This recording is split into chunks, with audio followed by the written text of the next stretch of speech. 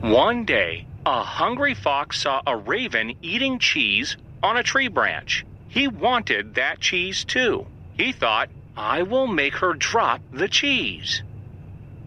Fox. The fox said, Hey, raven, your feathers are so beautiful. Could you spread your wings?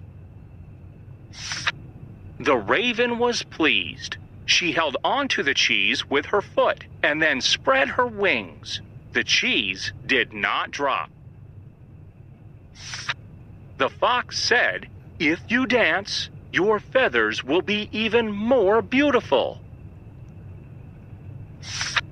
The raven was pleased. She held the cheese by her beak and started to dance. The cheese did not drop. The fox added, If you sing, I can understand your dance. The raven was pleased, but when she opened her beak to sing, she dropped the cheese. The fox quickly grabbed the cheese and ran away. The raven flew down to chase the fox. But it was too late. The fox ate the cheese. The raven learned a lesson. She would never be fooled by flattery again.